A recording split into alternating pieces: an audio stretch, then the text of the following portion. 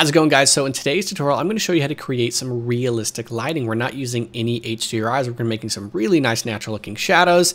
And I'm previewing this here in Cycles X so you can kind of see how these are moving, and you can have endless variety here. It's super custom and it's not an HDRI. As you can see, we're just doing this right here. If you want to grab this file, it's available currently on Patreon. If you haven't heard of the Patreon, I have free tutorials, free materials, and a bunch of other really cool tools on there if you'd like to check that out. So I'm going to go ahead and get a new file.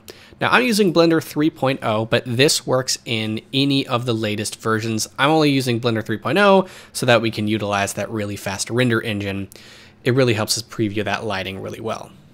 All right, so let's go ahead and just set up a scene here. I'm going to do it pretty simple. It's not going to be as elaborate as the scene you just saw. So I'm going to get another object so we can kind of preview how these shadows interact with what we're working with. So I'm going to get the Suzanne monkey here and just place him down like that. All right, so here we go. What we need to do first is get our spotlight. So the spotlight is what's really going to help us replicate what a sun looks like. So we're gonna get here and get your spotlight to be whatever angle you want the sun to be at whatever particular time of day. Now, one of the reasons you would want to do a setup like this is because HDRIs can sometimes add a lot of weight to your scene, sometimes not, but having full customizability, which is something an HDRI does not allow, is really useful. So what I'm gonna do is I'm gonna create this, and then we're gonna go here into Cycles. All right, so right now this only works in cycles. So let's get this to power to be like 20,000. With these area lights, I mean the spotlights, you for some reason need to make them really powerful depending on their settings. With what I like, I have to make it really high.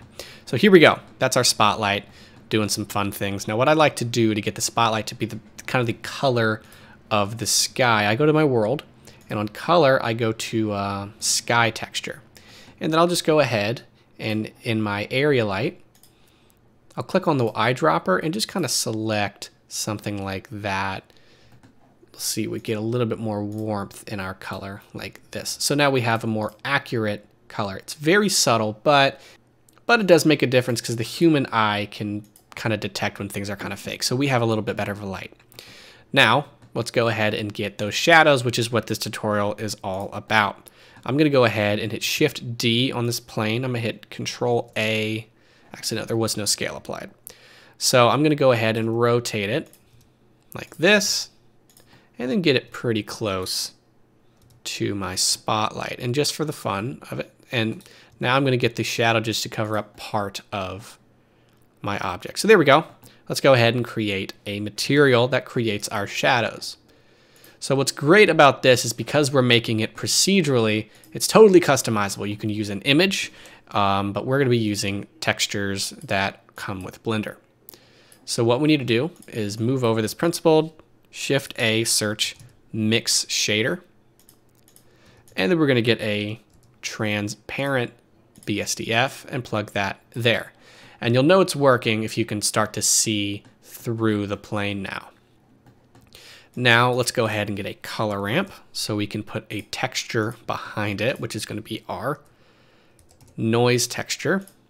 Now with the Node Wrangler add-on enabled, we're going to hit Control T. The Node Wrangler comes default with Blender. Just go ahead and enable it. And we're going to use the object coordinate, plug the factor into the color ramp, plug the color into the factor, and from linear to constant.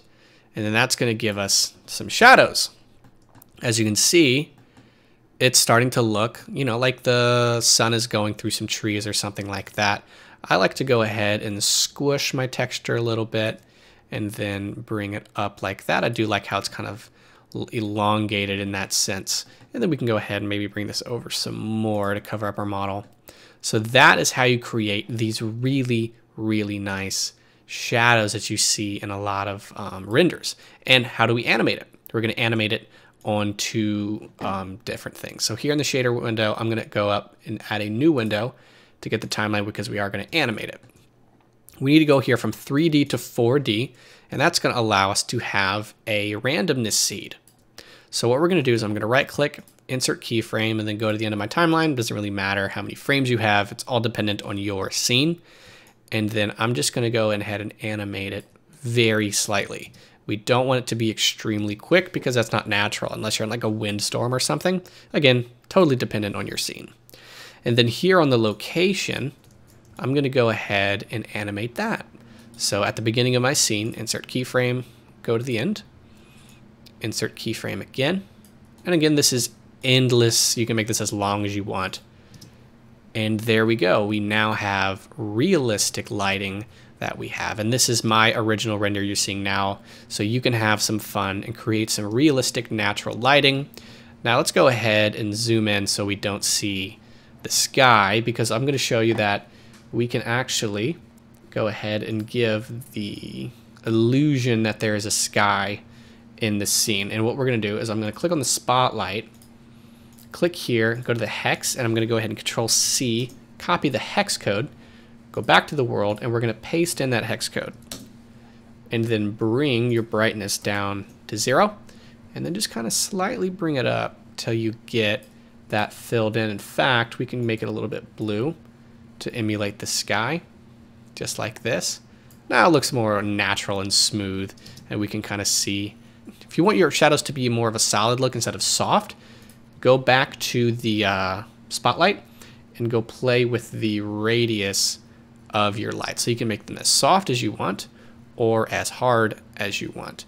So you can kind of have control over that as well. So you get tons of control, having some fun, and doing your best to try to emulate the sun and making it look natural. And that is how that is done. The more work you put in, the more realistic it's going to look. It doesn't look totally realistic now, so you're going to want to play around with your color and look at some references. With that being said, thank you guys for watching, and I will see you in the next tutorial. How's it going, guys? So I've been making procedural materials for almost 4 years now, and I know how hard it is to learn them.